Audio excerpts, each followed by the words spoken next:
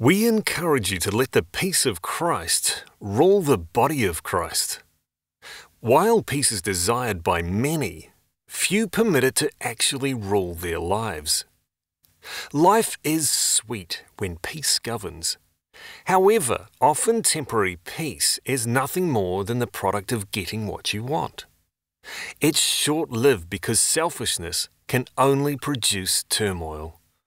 The Apostle Paul experienced much pain and betrayal during his life. Yet writing to the believers in Colossae, he instructed them to let the peace of Christ rule in your hearts.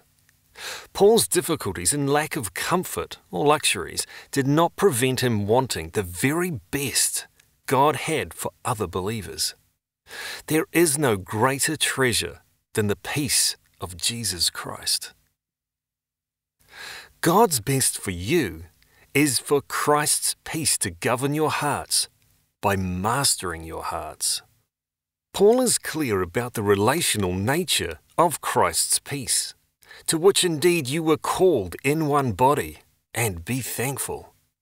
When God determined your salvation before the world existed, He purposed that His peace would not be kept in isolation. Christ's peace is experienced best when it's synchronized with Christ's body. Peace is one of the products of unity in the family of God, which grows a safe haven for troubled hearts. So obviously Paul says you should be thankful. Thankful because peace is such an enormous gift from God, which, when allowed to domineer your hearts, will enrich the life and vitality of the whole body of Christ.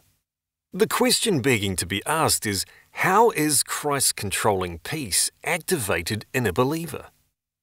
Paul explains, let the word of Christ dwell in you richly, teaching and admonishing one another in all wisdom, singing psalms and hymns and spiritual songs with thankfulness in your hearts to God.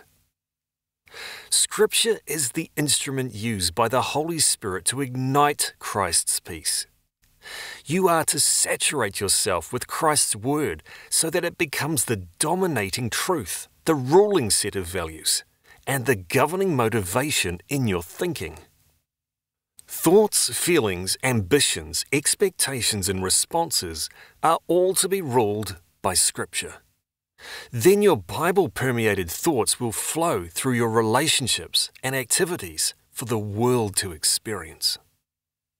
Bible-induced peace equips God's people to wisely teach each other in love, even correct one another in love.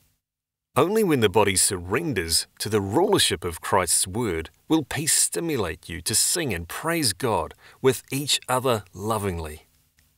Only then is the collective church empowered to be thankful from the depths of their hearts, producing unity in worship. And whatever you do, in word or deed, do everything in the name of the Lord Jesus, giving thanks to God the Father through Him. Once the governing peace of Christ overshadows your life, you will desire to do everything in the name of the Lord Jesus. Meaning each day you intentionally think how to live as a representative of Christ. You think of yourself as living in the place of Jesus in your environment. This great privilege lifts God's children with an appreciation which becomes the spontaneous response of the life ruled by the peace of Christ.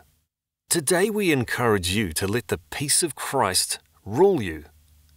Share these thoughts with another believer so they too can be built up in the faith. Forward this to someone you would like to disciple in following Jesus Christ for God's glory and their blessing.